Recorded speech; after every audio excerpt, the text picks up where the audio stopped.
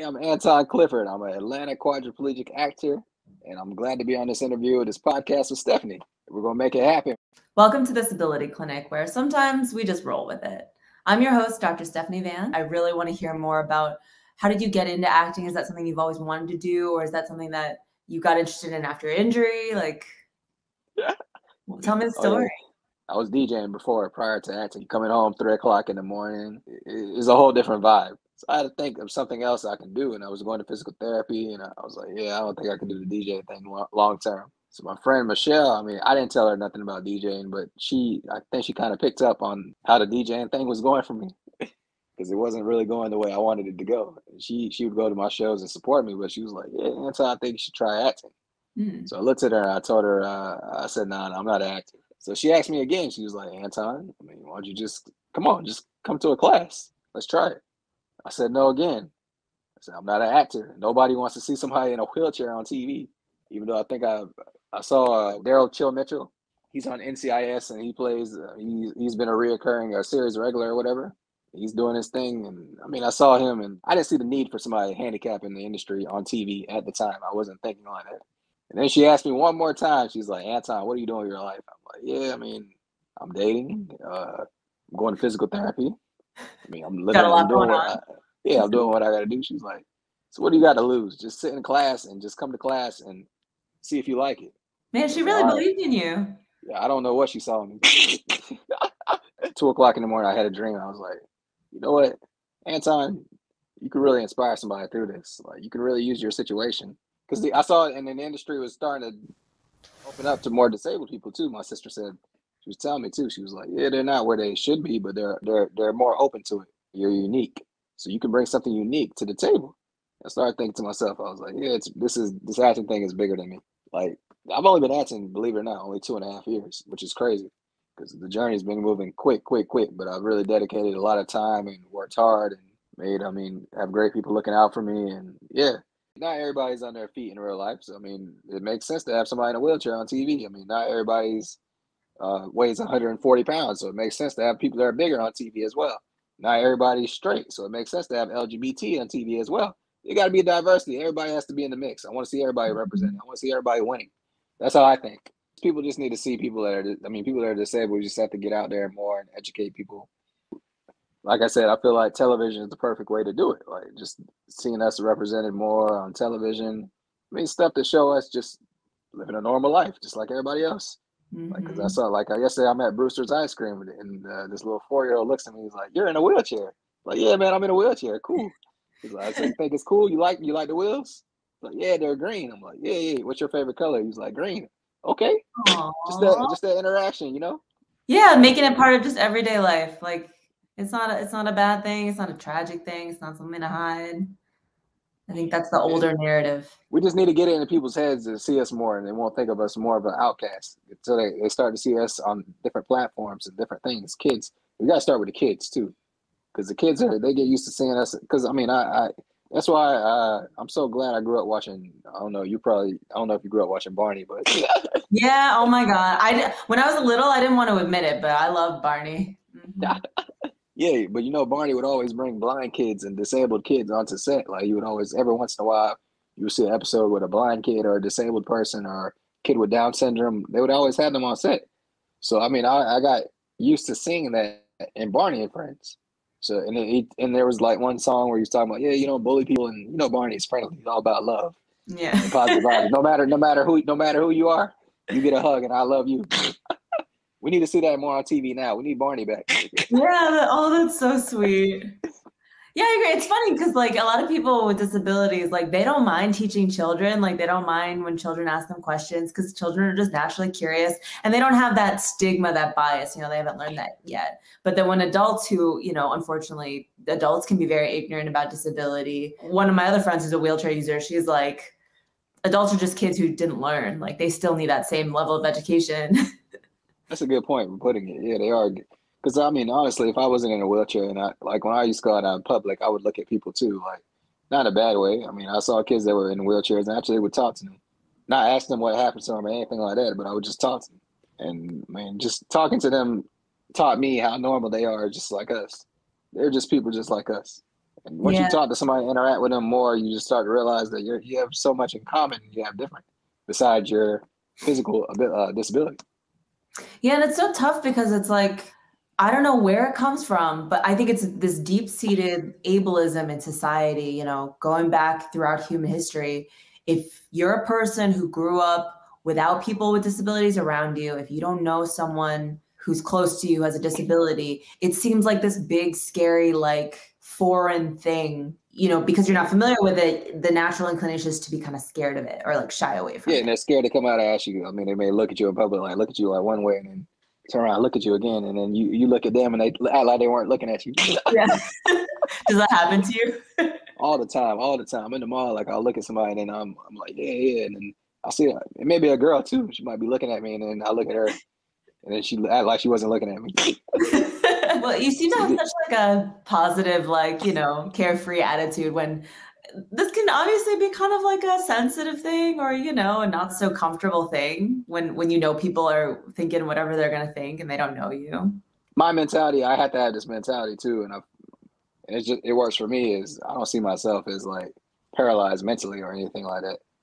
I look at it like there's people on their feet that are still paralyzed because they have whatever they're not chasing their dreams. I'm in Mm. a wheelchair and I'm still chasing my dreams, so I'm not really paralyzed in a sense of mentality. I still feel like I'm on my feet right now. I still feel like I'm 6'1". I think that's a great attitude, like kind of metaphorically paralyzed by your own, like if someone limits themselves from their full potential, it doesn't matter what their physical abilities are. Right, exactly. So if I start thinking about my limitations and everything, of course that's going to drive me crazy. And even when I have like a bad day or my body's not feeling good, I always remind myself that nothing lasts forever. And maybe a string of 4 days where I'm just autonomic dysreflexia is bad on me. And then I may get an audition and I still got to audition with autonomic dysreflexia because the industry ain't no is yes or no. And if Yeah. I say no, I might turn down the biggest audition of my life and or maybe could turn into a big opportunity. So I'm not saying no to no auditions unless I'm on a stretcher. And even if I'm on a stretcher, I might find a Okay, yeah, you got to reanimator. take care of yourself at some point. The best part I ever got is my first role on Queen Sugar. And that was how that audition process went was it was just crazy. Like it's just crazy how just everything just transpired all at in a blink of an eye. So shout out to Robert Prago, my acting coach, I mean, one of the closest people in the industry to me, my mentor. He helped me get that role of Queen Sugar. And the next day she was like, "Well, they want to hire you." I'm like, "What? So what's next? What's next?" "Oh, COVID testing. So I got to go to the studio right now in Atlanta and do COVID testing." She was like, "Well, you need to book your flight to New Orleans." Wait, I said, "This is filmed in New Orleans?" I didn't know where it was filmed. Well, at So least she's it like, was like not that far, I guess. "Yeah, hour flight, not that bad, but just the whole." Wow, that does sound like it happened really fast. Yes, I'm telling you, like within an hour, I was on a flight to New Orleans. You talk to a lot of actors for their first role. They don't get a major television role like that for their first role ever. So I felt the pressure. I really did feel the pressure. I'm like, oh, I hope I don't go on set and just crash because I mean, like, what? It's all new to me. I'm so sorry this happened to you. It's not right.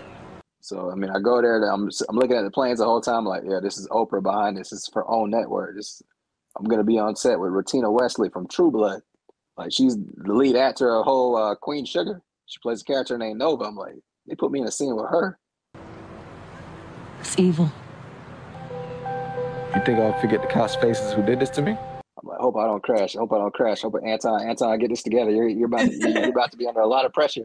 That's a lot of exciting things happening so quickly. Have you had any sort of not so fun aspects of being an actor and being quadriplegic in this industry? Well, I mean, I always felt respect from every set that I've gone on. Like they've always gone above and beyond to help me, which I've had problems. Like even when I was at Queen Sugar, like they put me in a wheelchair accessible place because they know for the most part my wheelchair can't go into a trailer, so they always put me in a room or a hotel or they make accommodations for me, and they have somebody always making sure I'm okay, like a nurse on set, just to make sure that I'm not, I guess, overdoing it, which I don't have that problem. I'm in shape, so I try to tell them, I'm not. I don't take this thing lightly.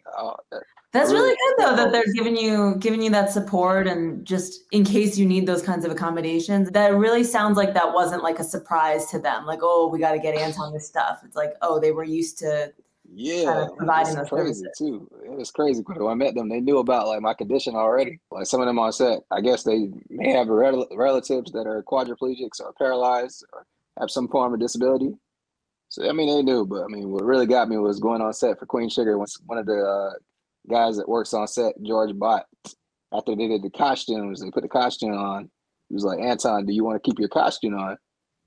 I said, why? I mean, you said you're about to do rehearsal. So I said, okay, yeah, I mean, what's the difference if you keep your costume? He was like, yeah, I mean, sometimes I work with Jamie Foxx, and Jamie Foxx likes to keep his costume on. So I said, oh man, this is intense. So Like, yeah, I'll pull a Jamie Foxx. Yeah, thank yeah, you. so I guess I'll keep my costume on all day. So I did rehearsals with my costume, and after I did the rehearsals were supposed to be like an hour. Me and Ratina went out there and we did it 2 times, and the director was like, damn, we should have shot that. She's like, okay, God. get up the camera crew and set up everything. So I watched them set up all the equipment, cameras up there, cameras up there, cameras up there, and my chest started racing more and more. I was like, oh man, this is really real. Because they shut down the whole French Quarter Square in New Orleans to film that. That's a big deal. That's like a Yeah, busy area. a very busy area. Like I'm looking like, oh my gosh, like this is. I mean, I'm excited, but I'm like, oh, this is. I can't even believe I'm here. And I'm That's gonna be. And I think I look at it too because I feel like if I go in there and mess up, I'm messing up for other disabled people that are trying to come into the industry too, because they're gonna classify us as like, yeah. I mean, Anton, we gave him a chance, so maybe other paralyzed people can't handle this as well. So I try to train just as hard as everybody else, if not harder, and try to stay on top of my game always, because I know I'm representing a lot of disabled actors, a lot of disabled people in general. So I want us to get more opportunities in the industry. what have been some of your favorite representations of disability in the media? Like, do you have people that inspire you? I mean, of course, Christopher Reeves. To me, he's the big guy out there. He played Superman. He went on, and I think he directed a couple of things afterwards. Did motivational speeches, and I remember seeing it like before I was even paralyzed, seeing like a documentary on him, how he carried on with life. I mean, he was a quadriplegic too. He used the sip and puff chair, in which I ended up using for the first year I was paralyzed. 'Cause I was totally paralyzed from my neck down for the first year, so I Mm-hmm. couldn't move anything below my neck except my head. So I used the same straw that Christopher Reeve used to move my wheelchair, and when I was in high school, my senior year, because I knew about the device when they first gave it to me at the Shepherd Center. So I was like, oh wow, this is what Christopher Reeves used. I mean, I wasn't excited to use it because I'm still paralyzed, but still, I'm like, this is crazy. I'm actually using the same device that Christopher Reeves actually used. So I think, I mean, as far as like paving the way, he did. And then I have my close friends, like their mentors, Eileen Gruba. She's doing her thing. Like she's done a lot in the industry. She's been at it, and she's been turned down from so many auditions just because of her disability. Now she's getting more and more and more looks, which is amazing. She's a good mentor to me. And my good friend Tobias Forrest, he's been in a lot of stuff, guest stars like How to Get Away with Murder, and he calls me and gives me good advice, and especially coming from him, and he's a quadriplegic as well, so he can give me advice on how to maneuver in the industry and like how to keep yourself sane, you know? Yeah, it's tough. Because I can imagine, obviously, the industry, I think it's starting to get better. Like, I think Hollywood is realizing, oh, it's good to represent all different types of bodies, all different kinds of people. But it's taken a long time for that perspective to be more accepted, which is really frustrating. What sort of some of the more valuable pieces of advice you've gotten from your mentors in navigating the industry as an actor with a disability? Well, Eileen always tells me too, like she's always telling me, like, instead of saying like going out there making a scene about us not having as many opportunities, you show it through your work why we should have had these opportunities. Like she's like, you don't have to make a big scene. You just do it through your work. And I mean, I kind of been on the same page as her. Like I'm not gonna go out there and say, oh yeah, we need these, but I'll show them that we can do what everybody else can do through the work. You put in the work the same time, and you can continue to bring authentic performances to the screen, and I mean, continue to do what everybody else does in the industry and do it even better. Like do it in your own way, bring your uniqueness. And Tobias tells me to just keep doing what I'm doing too. The same thing, to keep training. And I mean, we don't make excuses. Like, I mean, we just have to continue to stick on the craft. Like he told me to continue to just go above and beyond, and just he said, be a nice person on set. You're friendly with everybody. Continue to do that, and open doors. You don't want to be an angry guy in a wheelchair. You don't want to be that. You don't want to be that guy, because we have enough of us out there already. And shout out to those people right there. It's tough. It's tough because there's a lot of bitterness, there's a lot of frustration because of stigma and just lots of barriers and lack of accessibility that's historically been a huge problem. And thank goodness, like I think we're living in a really exciting time, like our generation particularly, where we're most open to different types of people from all different backgrounds. So there's a lot more doors that are open. There's a lot more opportunities, and hopefully moving forward, the only thing people need to do, no matter what their ability level, their skin color, their gender identity, whatever, if they're doing the work and they're showing their passion, like that is finally getting recognized without the least amount of bias, hopefully, so far in the world. So Yeah, and the thing I love about my agent, like my agent Barbara and Natalie for Alliance Stars, I talk to them and I tell them, like, we had a discussion. They submit me for roles that are not just written specifically for handicapped characters, which we had a discussion and like they're open to it. Like, most of the stuff I auditioned for are not even written for handicapped people. I booked some roles that, like, the thing I booked with NBC, it wasn't written for a handicapped character. It wasn't written for, I mean, even the role that I played, it wasn't written specifically like that. I mean, I auditioned for something else and they ended up writing me in as a character, which is cool, a name and everything. But yeah. So the industry is now open to like saying like they want me to play a lawyer or something like that. They're going to open like, oh yeah, he doesn't have to be a disabled lawyer. He's just a lawyer. He's just Anton. He's a lawyer. Wherever the character's name, he's a lawyer. Because we are doctors in real life, so that needs to be represented on television as well. So that's what I like about the industry where it's going right now. It's not just looking like, oh yeah, I could play in a Marvel movie. I could play an FBI agent in a wheelchair. I could play a detective in a wheelchair. I can be I've auditioned for some crazy things like that I wouldn't think they would even audition me for. And probably maybe 10 years ago, they probably wouldn't audition me for those. They probably audition me for a guy in a chair that's always going to file a lawsuit or something like that. yeah, and like maybe not even a speaking role. I feel like 10 years ago, all the roles of people using wheelchairs were played by able-bodied people. Oh yeah, definitely that too. That's why I'm so grateful for Eileen and Tobias, because they came into the industry a long time ago where they weren't given as many opportunities as I'm given right now. Like, and they paved the way for me to be able to do what I'm doing right now. If it weren't for them, I would never. I mean, I wouldn't be doing what I'm doing right now. I came into the industry at the right time. Like my coach Robert Prago, we had this discussion. He always tells me, he's like, Anton, you started acting at the right time. Because you start acting when they're looking for diversity. You see more Asian actors, you see more Black actors. And I'm Black and I'm in a wheelchair, so that's two different things. I mean, whatever made me want to get into it. I mean, I feel like you are where you're meant to be. So everything, what's for you is going to be for you at the end of the day anyway. So I see myself getting an Oscar one day. I mean, I see myself paving the way for other disabled people. I feel like it's coming. I see myself on set with Will Smith and Denzel and Michael B. Jordan and all those guys. Chris Pratt. I mean, Samuel Jackson. I see myself working with all of them soon. I love it. Well, I think that should be the standard now. It's like, yes, like we have a caliber of actor that is completely untapped because the industry wasn't really recognizing talent because of this stigma against disability. And I am very, very glad that's going away. Do you have a dream type of role or a dream project that you envision for yourself in the future? Yeah, I would love to play in a Marvel, and I think that's going to happen soon. But yeah, I would love to play in a Marvel, and I would love to play like a role that, like, something that inspires people, a very inspirational story, like a deep, deep story. I mean, of course, I want to be in a series eventually. I mean, written into a series where you can just play that character for maybe 3 or 5 years, or even longer, like something like Blackish or something like that, where you can just be in there and just, yeah, I want to play those type of iconic roles, like, I mean, detective or lawyer. I mean, something that's powerful that's going to move people. I can go to my grave happy if that happens. If not, I would love to see you in something like that. If not, I could just haunt the world. But yeah, I really enjoyed this interview. Like, I really appreciate you bringing me through. Thank you so much for tuning into this conversation with me and Anton. We hope you enjoyed listening in. And if you want to hear more conversations like this, hit the like button and subscribe to Disability Clinic for more entertaining and accessible educational content.